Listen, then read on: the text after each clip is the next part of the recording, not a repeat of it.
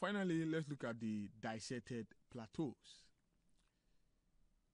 A dissected plateau is a type of plateau formed when a high mountain is lowered or worn down by agents of erosion, that is denudation.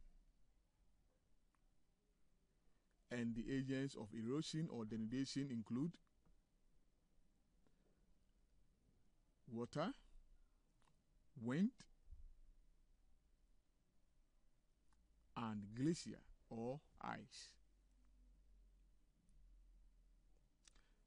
Rivers carve out deep valleys which break up the plateau surface into many steep-sided pieces called dissected plateau. And I hope you remember residual mountains, where we said residual mountains are formed from other mountains. So are dissected plateaus. They are formed from other plateaus.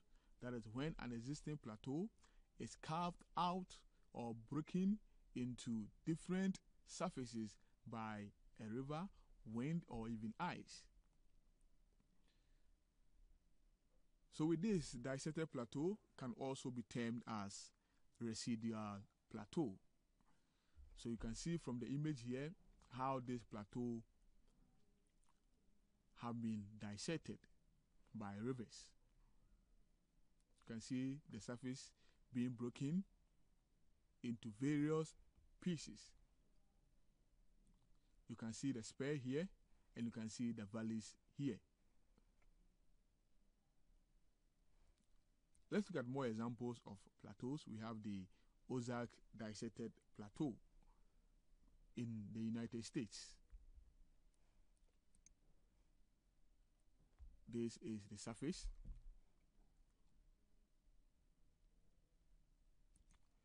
We also have the Cumberland Plateau, that's also in the United States.